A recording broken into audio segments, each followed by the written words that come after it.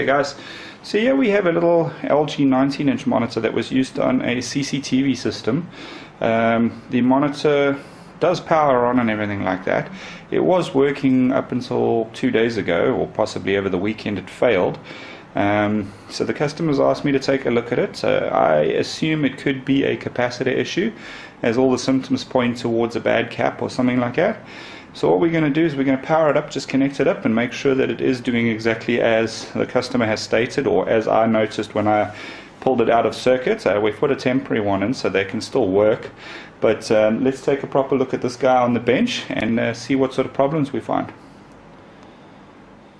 Right, as can be seen here, no matter what we do, that's all we get, a green flashing LED.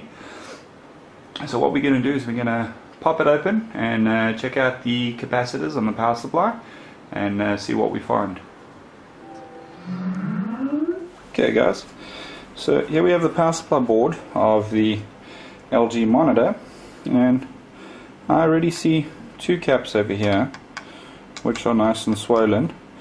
Could very well be the cause of the problem. But what I'm going to do is I'm going to go ahead and check all the capacitors on the board and do a full power supply test to make sure there's no other issues. And of course we'll change out these two caps and reassemble. Very common problem with most of these monitors is these swollen caps, which are basically caps that have gone bad. So let's get in there, change those caps and check the other capacitors and see what happens.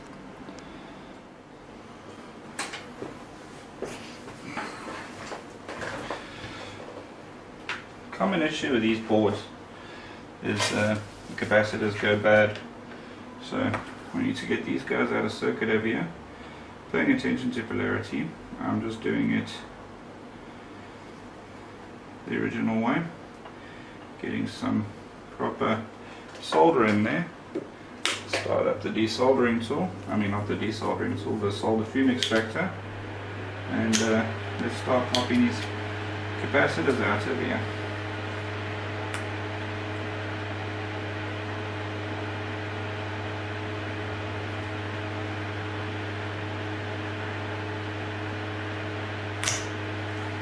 I'm still very old school in the sense that I like to make use of older type desoldering practices rather than using these newer technology type tools such as desoldering tools.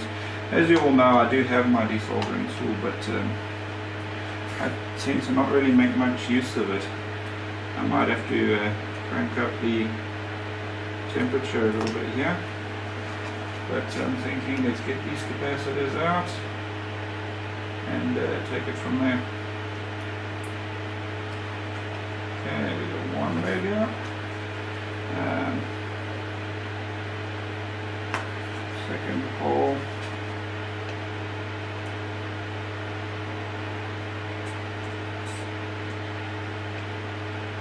Now these electrolytics tend to go bad quite often. You can actually see this one is very badly swollen. These are 1000 microfarad 10 volts, so I should have a couple of these laying around. We'll test them just now and confirm that they are bad, which I can guarantee you they are. But it'll also show you guys the ESR meter and the function thereof. So let's get the last cap out.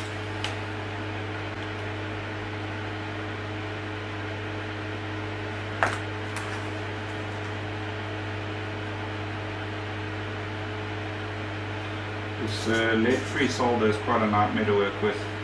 It generally doesn't let you desolder without a very high temperature, but there are workarounds, I guess, to getting it done. So it does get the job done. Another swollen cap. So I just want to clean up now. Make sure that we've got nothing unnecessary sitting on there.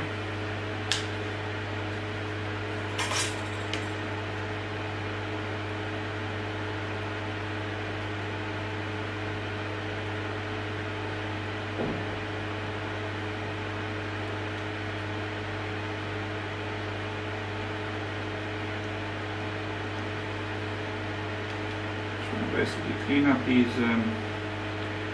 holes, because I believe firmly in doing a good job. I don't want comebacks or anything along those lines when it comes to my workmanship or anything like that. I want to say safely that my work is excellent and my customers are always happy. So for that reason, I clean up. I make sure that there's no further issues with the work, and I also guarantee a lot of my repair work, just to make sure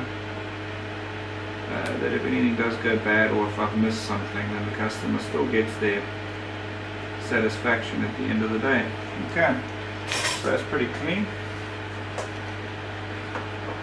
So let's test those capacitors and see what we get there. Alright, first things first, is there our meter with the lead shorted, and then we get our capacitors, obviously observing polarity. We're going to clip it on. Now you're going to check the ESR of said capacitor, 2.67 ohms. So that is way high, I can tell you off the bat, but just as an example, we're expecting probably around 0.12 ohms. So 2.8 ohms, this capacitor is definitely bad. Let's just check the other one. I'm not even going to check the microfarad rating. Well, actually I'll do that just as a matter of recourse. And this capacitor, we got 3.3 ohms, also gone. So the ESR meters confirmed those caps are dead. Let's have a look at the multimeter and see what microfarad rating we get. Okay, I'm not 100% sure if this meter will be able to do 1000 microfarad caps, but we're going to give it a bash and see what happens.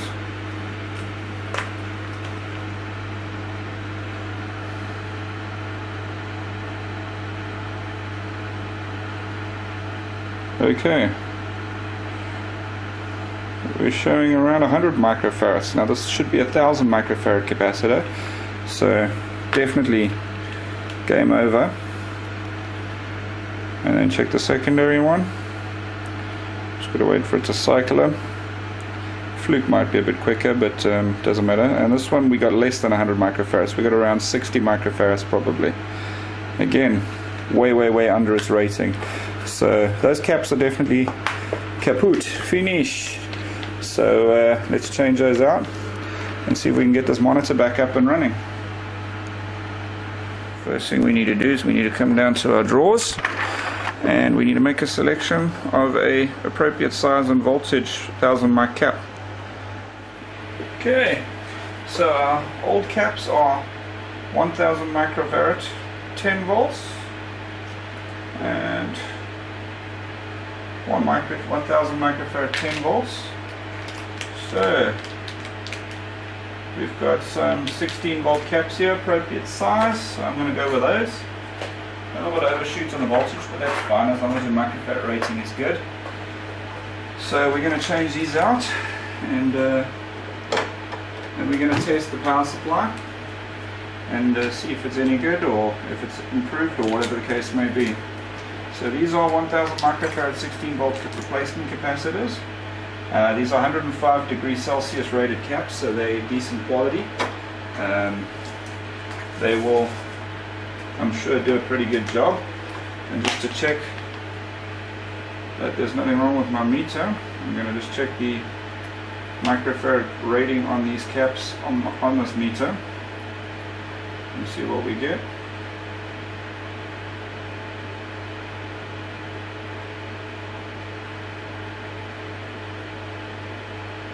Takes a while, but we got 1112 microfarads.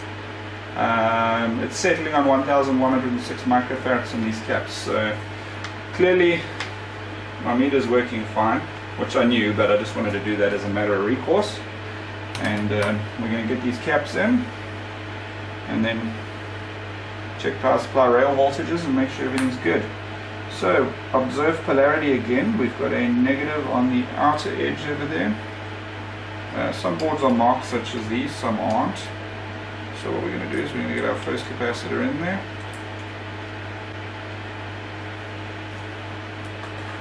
what I like to do is just give it a bit of a kink so that it holds in place. Tack the first leg in place, and then straighten up the capacitor because I'm fussy about my workmanship. It's got to be right 100%. Okay, so cap's in place. We can go ahead and solder the other leg in now.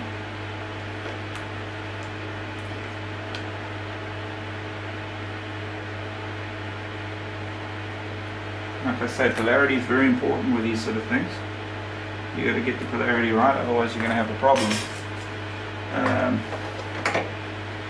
And of course we need to trim these excess leads over here. Okay, second cap.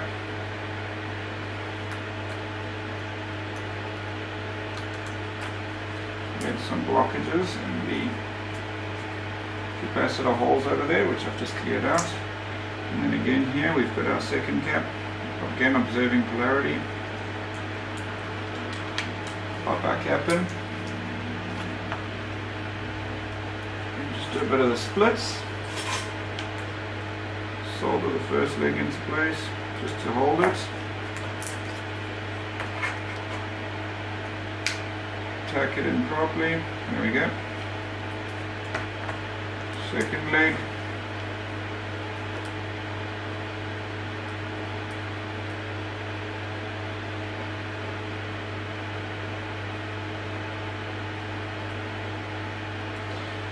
Right, go back to the first leg, check the solder joints. Now these bigger terminals always take a little bit more soldering effort. And then we can clip off the excess lead again. Now technically I should have 2000 microfarads across those points. So again, I'm not sure if this specific meter will go that high. If not, I can always use one of the others. But I'm going to check that we have our 2000 microfarads capacitance across those two capacitors, because they are in parallel. Just waiting for it to charge up. Okay. We actually have substantially more, but that's because of some other capacitors that are in the circuit. So we're sitting with 3700 microfarads, so the rail's looking pretty good. Now we need to power up this voltage rail, and let's see what happens when we power up the power supply and make sure we get all our voltages that we're expecting out of this unit over here. Now if I have a look here, we have ground, on off, which is the blue wire, brightness, which is the green wire, ground VCC 5 volts, VCC 5 volts, pin 1 and 2, and yes, pin 1 and 2 are merged on the outside over there. So by powering this thing up, we should actually get our voltages as expected. Guys, this is the part where it takes a little bit more care. Switch mode power supplies can be pretty dangerous. You can get quite a nasty shock from these things, especially if you start playing by the high voltage section, all these large capacitors over here carrying 400 volts odd. So what we need to do is when we power up, also bearing in mind before I do so, sometimes these actual heat sinks are hot. The only safe portion of this board theoretically is this side over here. All of this over here is mains potential or higher DC voltage. So we want to stay clear of this. Including these heat sinks, because if you have a look, these heat sinks are actually directly on the voltage line. So we're going to stay off those, and we're just going to check the actual DC point voltages on the output of this power supply over here. So we're going to go ahead and do this with care. First step, get our leads ready, knock it down to DC volts, hold the board because I don't know what's hot and what's not. Alternatively, unplug, plug it into the board, and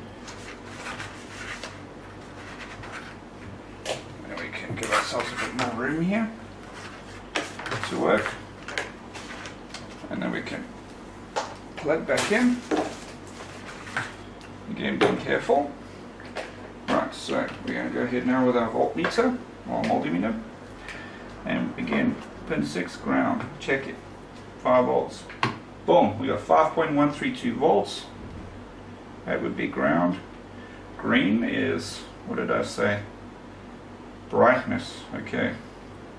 Blue is power on. Okay, so we've got our 5 volts over here, which is our standby 5 volts. Probably runs 90% of the monitor. And yep, that's looking good. Let's get it back into the monitor and see what happens.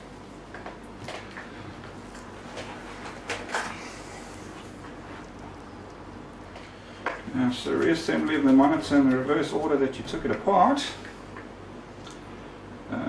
Quite a simple procedure. Okay, so we've got our monitor back together. What we're going to do now is we're going to pop power in there. We're just going to test and see what actually happens. Alright, let's power up. We have backlight, we have the LG display coming on, we have solid green lights, so just for check signal cable, monitor's back up and functioning. Like I said, a very simple repair, very common issue with Samsung, LG, well pretty much TVs, monitors or anything like that. So yeah, for those of you who are wanting to fix your own monitors, there's a simple way to check for the capacitors. I'm sure there's hundreds of videos of this on YouTube already. I just thought I'd make one, and maybe mine's different, I don't know, but yeah, very common fix. I do a lot of these, and happy customers at the end of the day. So let's get this monitor final checkup done. Now for those of you that don't know too much about monitors, the few things that I did behind the scenes which you're not seeing in this video are I checked all the capacitors with the ESR meter, just to ensure that the other capacitors were good. I found all of them were well within their spec. The 2 capacitors that were replaced are actually the main power rail capacitors for the 5 volt power rail. So yeah, that's pretty much what caused the monitor to die. A few of the other things that need to be checked, which were checked on the monitor, was I used an oscilloscope to check the power rails for ripple, to check the various power signals, everything like that. The monitor checked out 100%, has been reinstalled back at the customer's premises, and they are happy. So yeah guys, that's pretty much it for this episode. I hope you guys enjoyed it, and I'll be making a lot more close-up videos once I get some more camera equipment as to the actual repairs and maintenance of these things, so you can get a close-up view of me doing the repair work. Thanks for watching guys, until next time, take care.